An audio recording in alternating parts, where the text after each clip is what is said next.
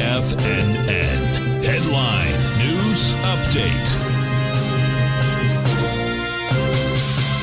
Welcome, folks. The Dow Industrials finished down 503. NASDAQ off 454. S&P is down 126. That's a downdraft, folks, in the S&P of 2.1%, and the NASDAQ 3.6%, and the Dow Industrials 1.25%. Gold contract flat, 24.47.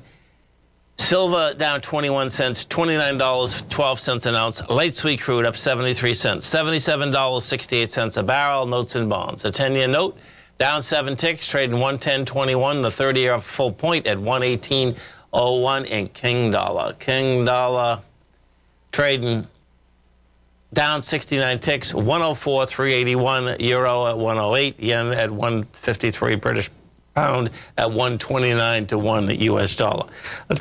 Let's go to the SPY first and see what kind of volume we got there. Look at this. It's unbelievable. It got 61 million, man. Now, we needed 65, but it's like, how did you get 61? Man, they dumped this thing beyond belief. Anyway, bottom line, we needed 65 for the confirmed ABC structure down. I suspect we're going to get it anyway.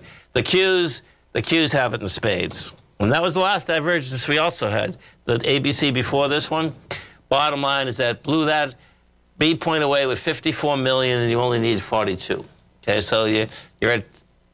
If we take a look at the future structure right now, here's the numbers. We close on the E-minis at 54.73. Now the 54.50 is the 1-to-1 ABC structure down, so it's only 23 points lower. You want to keep this in mind for tomorrow morning. The NQs are at 19,202. That's 18,755. So the bottom line is that you got what, 245?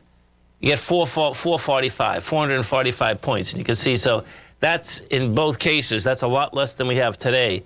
So you want to keep your eye on that, of those ABC structures on the way down. That being said, when we also did, watch this now, we did the ABC coming, there's another ABC down that actually is 554.40. And that had to do with the flushing right here. Not the last one, the one that was taking place about an hour ago.